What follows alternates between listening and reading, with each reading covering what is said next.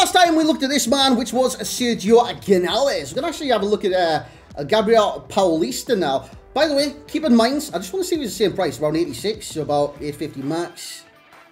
Yeah, about 850 max, it's, no, 850? 150 max, 120 minimum, that's what I'm going to say. But, you've got to keep in mind, this isn't even a league game between the two. This is actually a Copa del Rey final. Yeah, it's the final, boys, so it'll be very interesting to see who actually wins this matchup, and it'll all be decided on the day as well, no draws or anything like that, so it's win or loss, simple as. It can go to extra time, can go to penalties. Straight away with Paulista, low high work rates, he's going to be very disciplined in defense.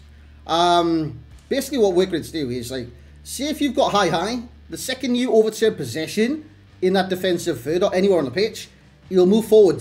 You know what I'm saying? He'll move forward quite quickly to get higher up the pitch and push your defense out. Whereas with a lower one, he's not going to have too much vigor in order to push forwards. He's going to just naturally sit there and keep his position. 2-star, 2-star, it could be quite bad with the left foot if you're trying to clear it. So just watch out for that. This isn't bad. These aren't bad stats. What you're looking for in defense is like a few key things. For me, I like aggression. I like a bit of strength. Jumping's always kind of a necessity, especially for smaller centre-backs, which he's not. He's 6'1", all good. Pace-wise, you need a bit of pace. We're getting to the stage of the game where you need acceleration, you need sprint speed. It's got 84 and 83. Passing-wise, accomplished. Finishing, he's not a striker. Dribbling, 80 agility is not bad. It's really not bad. Again, it always comes down, well, not for me. Well, the thing is, the ball control always important if it's drilled across the box at maximum, like, altitude or force. I don't know what altitude is. So that's always dangerous.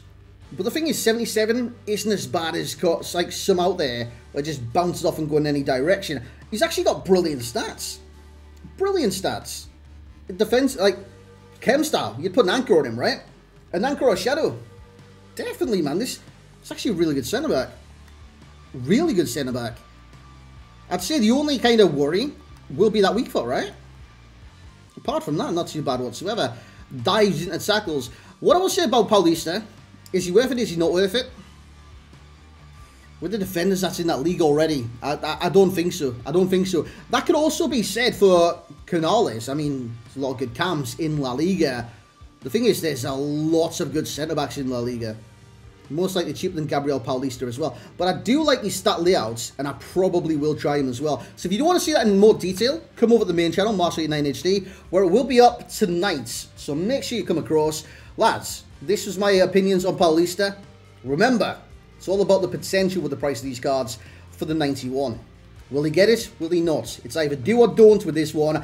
It's a cup final. Get amongst the comments who's going to win. We'll catch you in the next one.